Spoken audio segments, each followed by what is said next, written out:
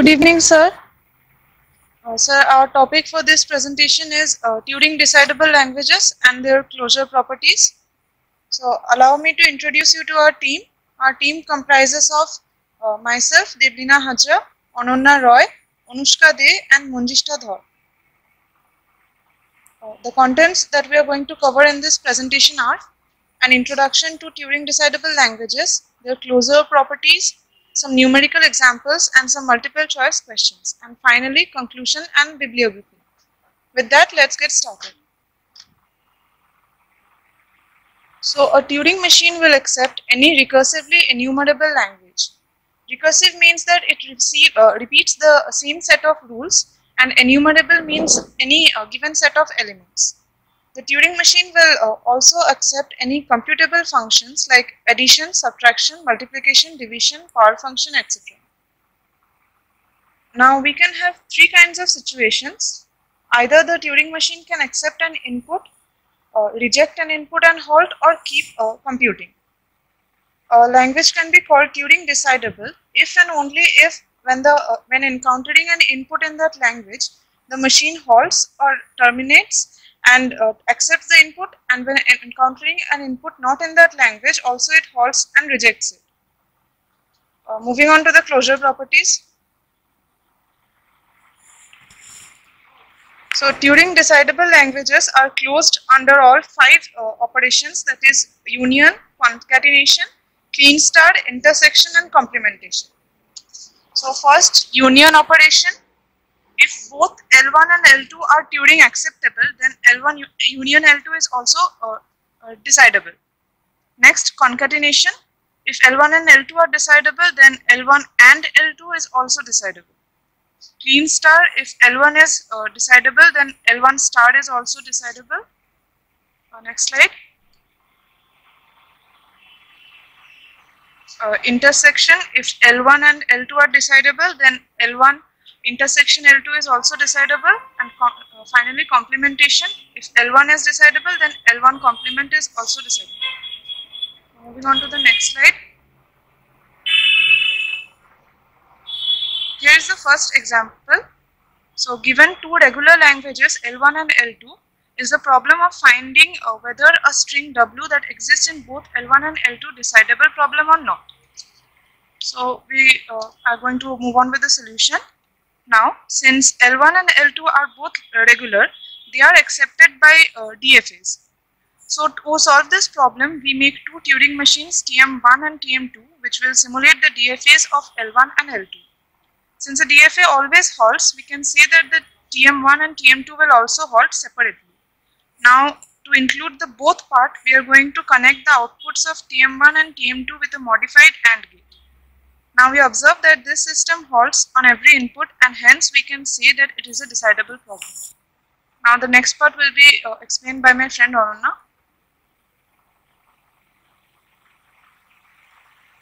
Thank you, Deblina. Good evening, sir. So this is the problem. D equals to Bn, An, Bn, n greater than equal to 0. So the solution of this problem is B is Turing Decidable language. Below is a description of Turing machine that decides B. At first we have to scan the input from left to right and make sure that it is a member of B star, A star, B star. If it is not, then it rejected, and then we return tape it to left end.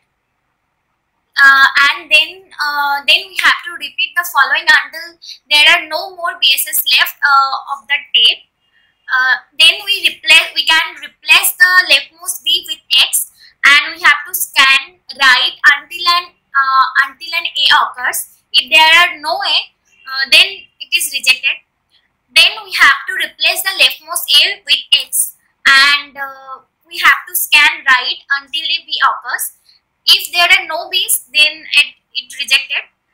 Then we have to replace the leftmost B with X after the A's, and we return tape head to left hand date of tape and go to the stage 3. Like repeat the following until there are no more BS left on the left, and if the tag contains any S, then it is rejected, otherwise is accepted. Thank you. And good evening, sir, and everyone over here. I would like to explain in this given equation EQDFA, where M1, M2 are DFA with LM1 and LM2 is given on this above equation, where now in the process EQDFA is a type of Turing Decidable language. Now, the following Turing machine, it decides EQDFA. Now, on the given input AB are DFAs, and at the first step, we check AB is a proper encoding of two DFAs. Now, on the second step, it constructs DFA like LC equal to LA intersection LB complement whole union LA complement intersection LB. Now on the third, if C belongs to EDFA, then it accepts, or if it not belongs to EDFA, then it is rejected. Thank you, sir. This was from my side.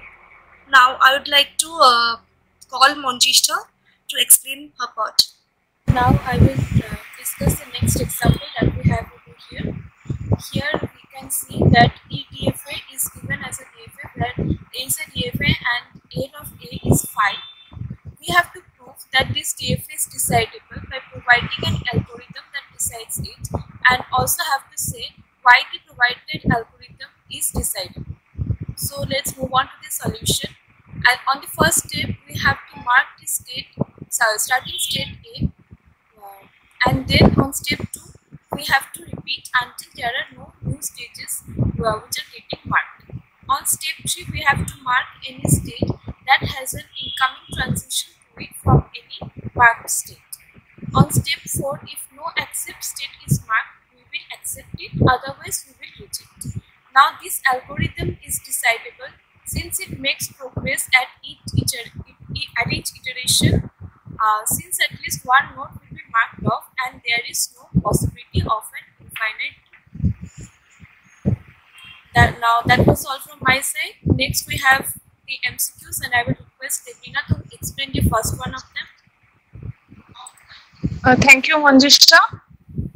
So this is the first MCQ, and for this we have to see which one of the given three statements are true. So the first one is, we know that it is true because we have already discussed that Turing Decidable languages are closed under complementation. The second one is false because the definition of NP class states that it can be solved by a non-deterministic Turing machine. So all non-deterministic Turing machine is already decidable. And parallelly, we can also say that the third statement is true. So the correct option is option D, only 1 and 3. That is all for me. The next part will be explained by Ananya. thank you, Deblina. So there is a question, which of the following problems are decidable? So option A is undecidable. As a given program over produce the output is undecidable because there is no Turing machine to determine whether a given program will produce an output. Also, option 2, if L is a context-free language, then complement of L is also context-free. It is undecidable. Context-free languages are not closed under complementation. In the case of option 3, if L is regular language, then complement of L also regular. It is decidable because regular language are closed under complementation. And option 4, it is also decidable because recursive language are closed under complementation. So answer is option D, 3 and 4. And the question will explain. Next question will explain by Anushka. As we can see, my question is, which of the following statements exceptions are false. We can see first one is for every non-deterministic Turing machine there exists an equivalent deterministic Turing machine. And if we go right from the first point to third point, we can see that Turing decidable languages are closed under intersection and complementation.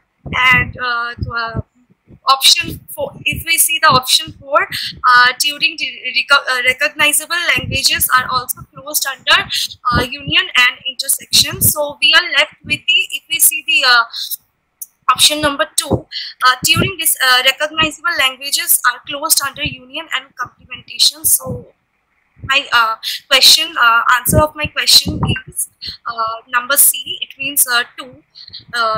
C. It means 3. Turing decidable languages are closed under intersection and complementation. So yeah. Thank you, Anushka. Now here we have the last MCQ from our presentation, which will be explained by me. As we can see here in the question, it is given that M with the encoding of a Turing machine over the string 0, 1 and let n equals to m such that m is a Turing machine that accepts a string of length 2014. And we have the following options, that is option A, decidable and recursively enumerable, option B, undecidable but recursively enumerable, option C, undecidable and not recursively enumerable, and option D, decidable but not recursively enumerable. But the correct answer will be option B, that is undecidable but recursively enumerable, because there are a finite number of strings of length 2014. So a Turing machine will take the input string of length 2014 and test it. If the input string is present in the language, then Turing machine will halt in the final state. But if the Turing machine is unable to accept the input string, then it will halt in the non-final state or go in an infinite loop and never halt. Thus, N is undecidable and recursively enumerable. Moving on to the next slide, we will like to conclude here. When we talk about a Turing machine, it will accept the input, reject it, or keep computing, which is called a loop. Now, a language is recognizable if and only if a Turing machine accepts this string when the provided input lies in the language. We have detailed more about this in this presentation, and with the help of demonstrations, examples, and MCQs, concepts became more clear. These are some websites from where we have collected our information, which has helped us in creating this presentation. Thank you, sir, for giving us this wonderful opportunity, and everyone here for giving me the attention. Presentation by thank you all.